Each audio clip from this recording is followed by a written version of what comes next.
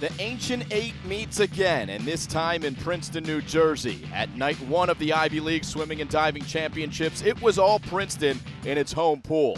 The Tigers set a new school record in the 200-yard medley relay, highlighted by a strong back half of the race from veteran Nikki Venema and newcomer Sabrina Johnston, who went sub-22 seconds to anchor the race.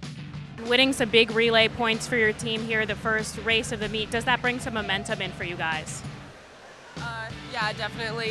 We wanted to start the meet off right, and it's just really exciting because we got another relay under our belt, and we're just going to keep going and having fun, and we thank all the fans for coming here tonight, and it's been a really awesome time, so we hope to keep it going.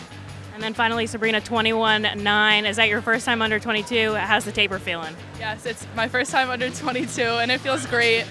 Wearing a new suit and just like having this sort of energy around us is just amazing, and I had so much fun with it.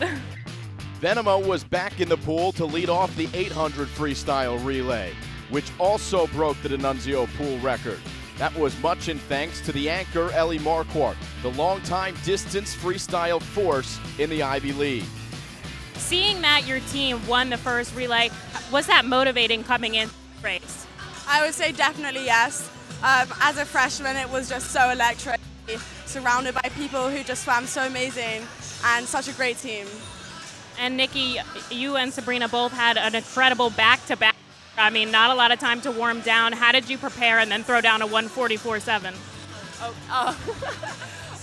Yeah, it is a tough turnaround, but it's why we swim. It's fun, it's difficult, and I was just really excited to swim with these ladies. I mean, it's the best team around, and I just love them so much, so I'll do anything for them.